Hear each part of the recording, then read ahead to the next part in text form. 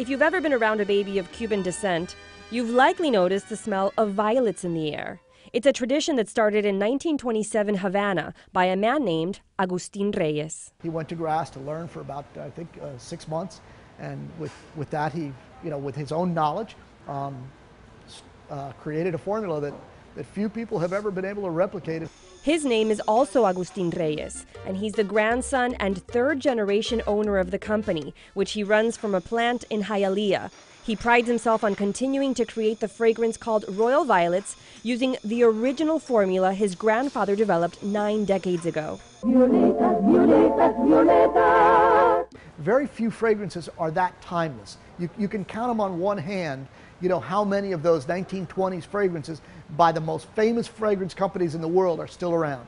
In 1960, shortly after the Castro regime took over, the Reyes family fled Cuba, clandestinely carrying the mixture for the violet cologne that had brought them so much success. Once established in Miami, they continued perfuming babies with the iconic Cuban fragrance, this time in the exile community and beyond. What is this? What do you use it for? And so you had to explain to them, and then perfume for babies?